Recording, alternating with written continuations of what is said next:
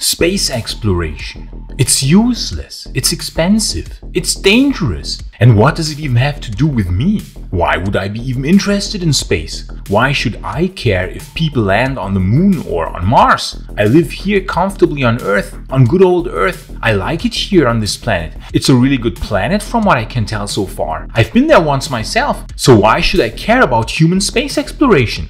Well, dear futurists, I'm sure that this is a question that everybody has heard at least once in life.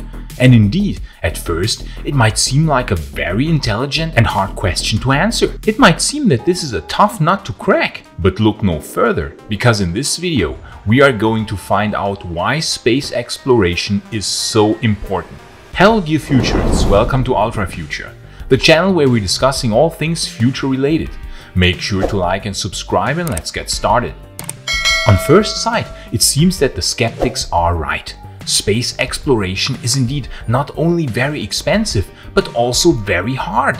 It requires the solving of some pretty difficult engineering challenges, and we dare to venture forth into a hostile environment that wants to kill us. So what's even the point? Well, the first big argument for space exploration is that if we don't go to space, and if we are going to stay on Earth forever, we are going to die out with a probability of 100%. It will be only a matter of time until the next big disaster will hit Earth. Pick an Armageddon doomsday scenario of your choice. Killer virus, atomic war, mega asteroid impact, gamma ray burst, and so on and so forth.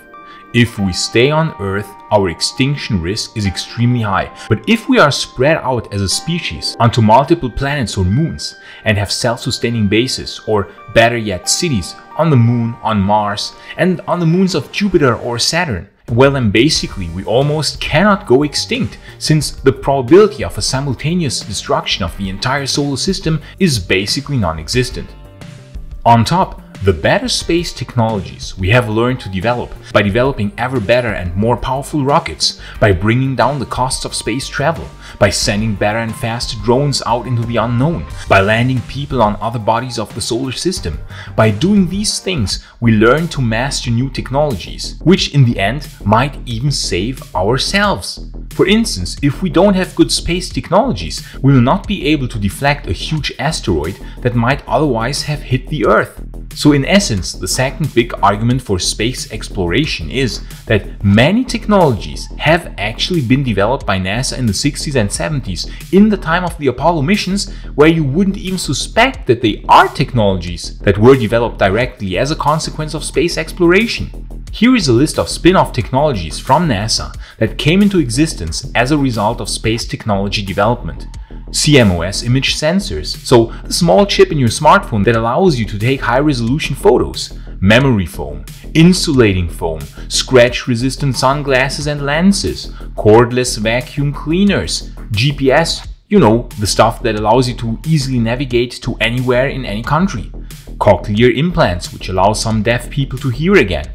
Cardiac pacemakers, baby formula, landmine removal devices, space blankets, light-emitting diodes for medical therapies, artificial limbs, 3D food printing, firefighting equipment, shock absorbers for buildings, water purification, solar cells, OpenStack cloud platform, and even FDA food safety standards. And this list is probably incomplete, but even so, you can see what an insane list of technologies stems either directly or indirectly from NASA and space exploration in general.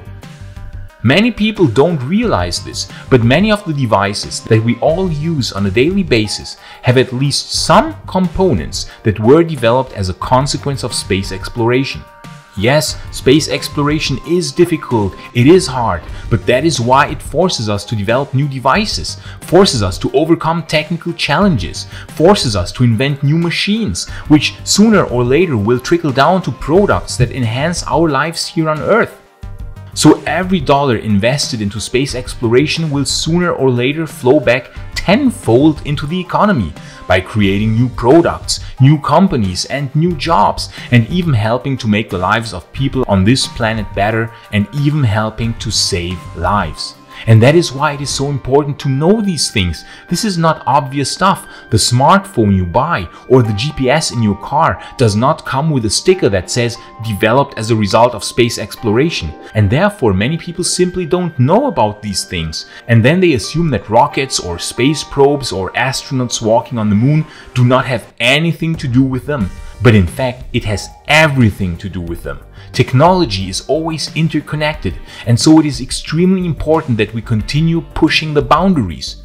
If in the future we are going to send humans to the moon again, building large bases on the moon where people will live and work, and then later we do the same with Mars, building large settlements on the red planet, imagine the crazy future spin-off technologies that will be invented as a result of the technological innovation that will be necessary to achieve these things.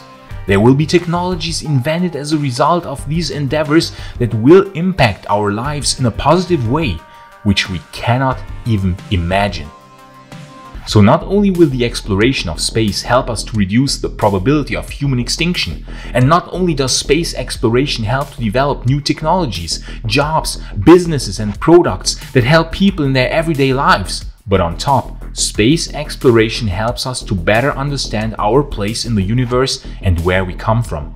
How did life develop on Earth? Is life abundant in the galaxy and in the universe? What might now seem irrelevant questions will become very relevant should we discover, thanks to very powerful space telescopes like the James Webb Space Telescope, that life is actually extremely abundant in the universe. Imagine what impact this would have on us, on society as a whole. If people realize that we are not everything there is, but that we are only one of billions of civilizations in the universe, maybe that would help to put things into a bit of perspective. Imagine that at some point in the future, we would even get into contact with advanced alien races. What then? What impact would this have onto society? I personally think a good one, because then we might learn to stick together, see ourselves as one and the same species, see ourselves as humanity and not as many rivaling countries or nations. If we understand ourselves and where we come from and our place in the universe, society as a whole will benefit.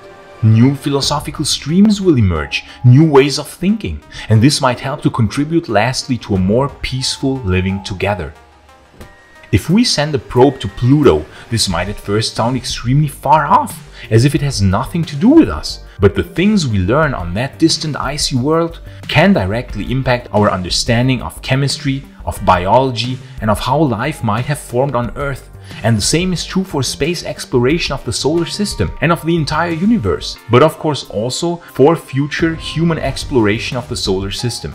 The more we learn, the better our lives become, because the more our thinking will evolve, the more we will grow as a species, and the more positively we will see ourselves as well.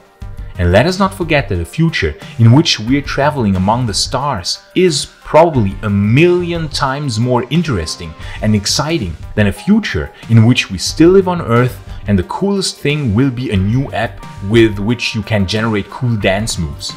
That is why space exploration is so important, because in short, it will allow us to unlock our full potential as humanity.